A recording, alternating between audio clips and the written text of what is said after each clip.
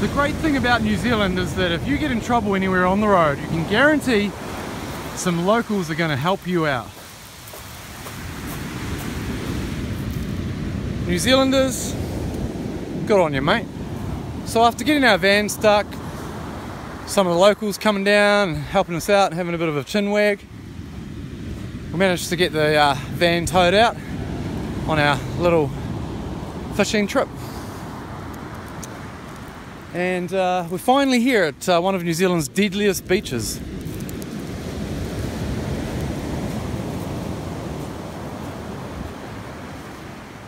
It's a very barren beach, as you can see.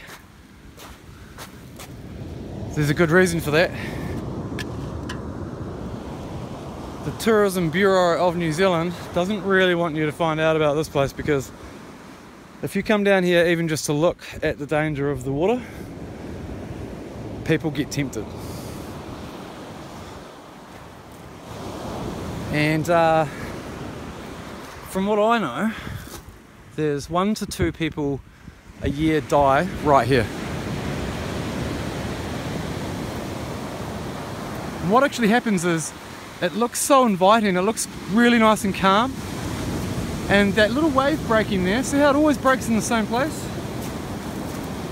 I mean, I'm tempted to get in there, and it's just about winter here, but it looks so nice. It really does. It's like, I don't know, it's like one of those traps that, you know, it looks like a strawberry cupcake, but it's full of cyanide. The reality is that there's a huge drop-off, like a massive drop-off. I can't remember exactly. I should get on the Googles and have a look. But where that wave just broke right there, the only wave that ever breaks, that's where the drop-off is. And what happens is the water very quickly gets sucked in under there, right? And as that wave is coming over top of the water going underneath, that's the undertow. And right there, the water being sucked underneath is moving at quite some speed. And you have no chance,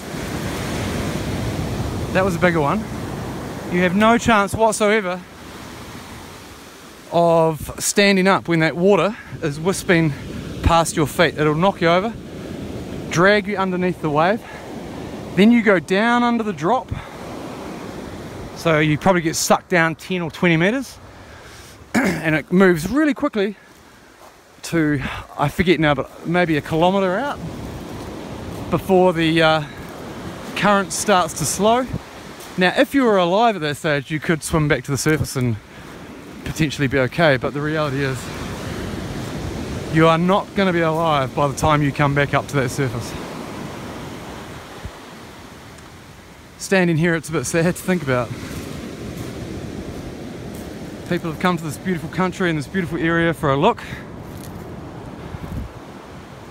They haven't seen the signs, or they're ignoring the signs because it doesn't look very menacing. And jump in, and their family never get to see them again. It's a very sad way to end a holiday. So when you come to New Zealand and you come to Christchurch, Canterbury, and you're on your way out to Akaroa, Banks Peninsula, beautiful place.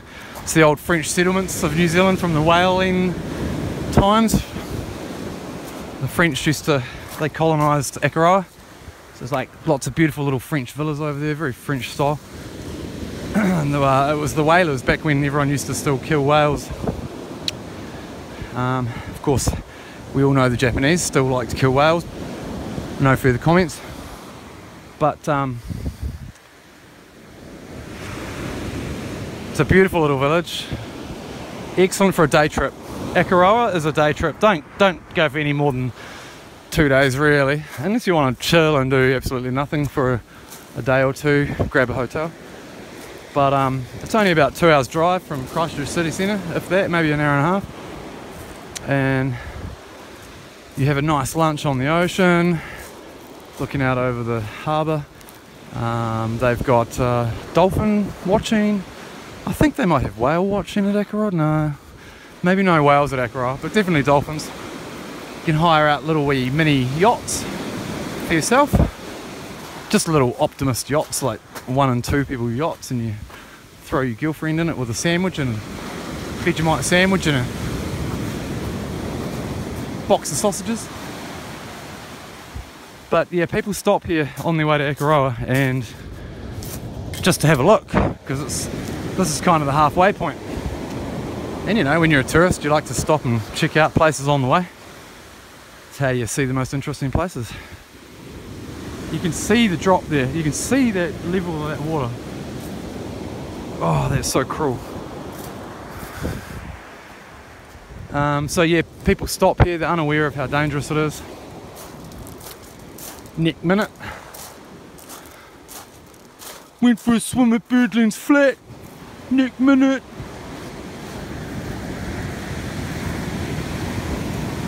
went for a swim at Birdlings Flat. Next minute.